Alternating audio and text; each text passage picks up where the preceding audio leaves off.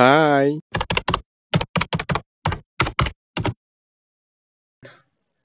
In this tutorial, I will show you a error that occur while simulation in ANSYS Workbench. Okay, so this is our model. I am not going to talk about the model, but here I am specifically talking about error. Okay, here this is showing my computer and distributed and number of cores used while computation. Here it is showing 4. So here actually my computer has 12 cores, but here I will change them one by one, and then I will show you how these numbers are going to affect my simulation. So now this is a 4, and I am changing it to 6, and now I will run the simulation. I am not going to show you my simulation part due to some uh, constraints. So I will use, okay, now I will run the simulation.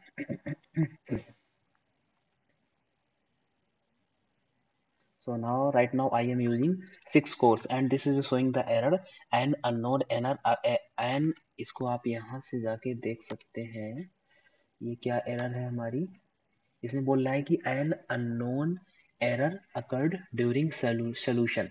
Check the solver output on the solution information object for possible causes. But right now my physics is correct.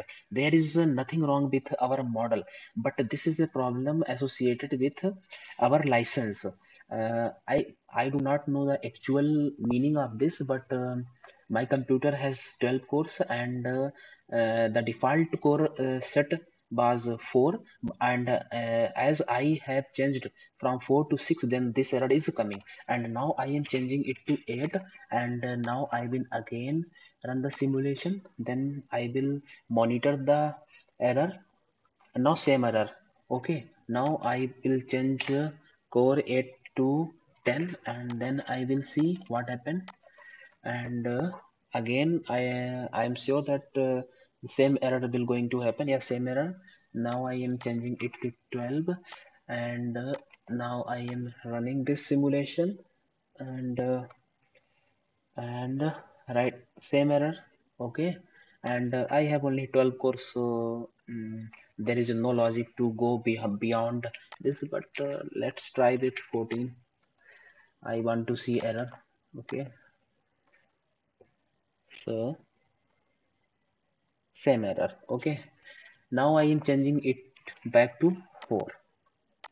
Okay, then I will solve it. Now I am sure that there will be no error. Yeah, there the I am not getting any error message, and the computation is going well. Okay, now I will change it to 2, and I am sure that it will work.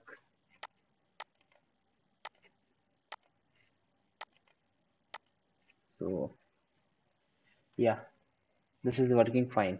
So I think this now I will cancel. Yeah, computation already done. So I think when the institution purchase the license, they are allowed to only used maximum cores that are default setting 4. So we can use 4 3 2, but we can't go beyond 4. Okay, as we will go beyond 4, then this error will definitely come. Thank you for watching the video.